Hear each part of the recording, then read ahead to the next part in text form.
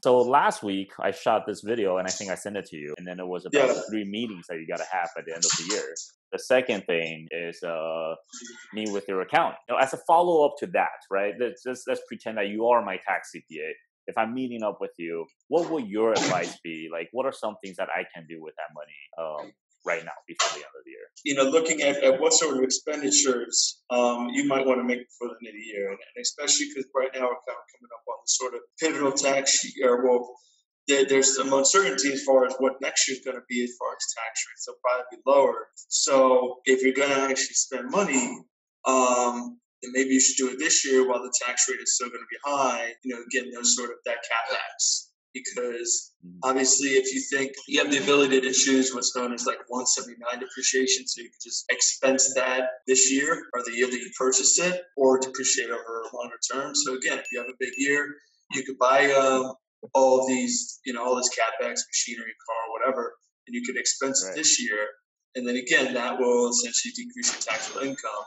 And the way things are looking, especially on corporate tax, if this sort of tax plan goes through, then the corporate tax is going to be dramatically reduced.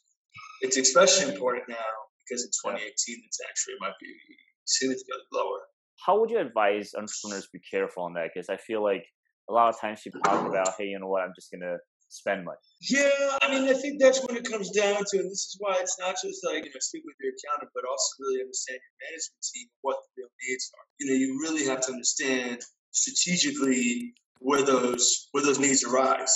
And whether it makes sense to do it now, or this is going to be something that you're going to buy anyway, then sure, that it makes sense to do it now. But if this is more of an expenditure towards the latter half of the year or not exactly needed, and you have other cash flow needs, and marketing and stuff that you really need to take care of Q1, then obviously hold the cash for that.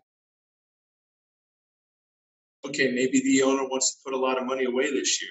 Do you know what I mean? And that's another sort of big decision that we want to make with management team and then his financial advisor if they want to put away money. There's a few ways to do that. One is what's known as a solo 401k or a regular 401k. Solo meaning if they're just kind of a sole company owner, then they can contribute up to $53,000 in a 401k. $18,000 of that could be a Roth, rest could be a traditional 401k. And the difference between the Roth and the traditional is that you put away pre-tax, right? So you get that deduction. So you would get that deduction on your corporate tax return. That money would grow tax-free. But then when you take it out, that's taxable income. Another potential plan to set up is known as a cash balance defined benefit plan or profit sharing plan.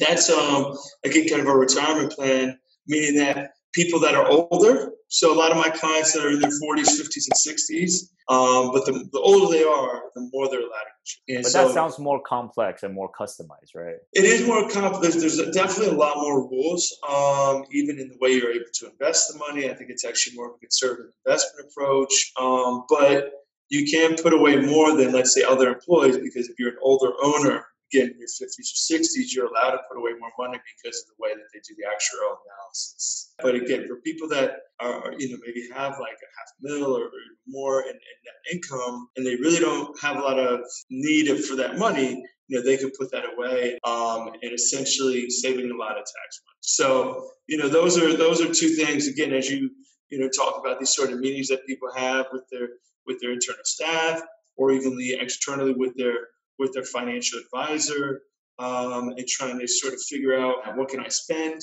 on the company, what might I want to take away and put away for myself, retirement-wise, and those are kind of the two big decisions that people might have and might want to make. Awesome, cool, man. Cool. Thank you so much, Vinny, for taking the time out, man. Always a pleasure. See you guys. Ciao.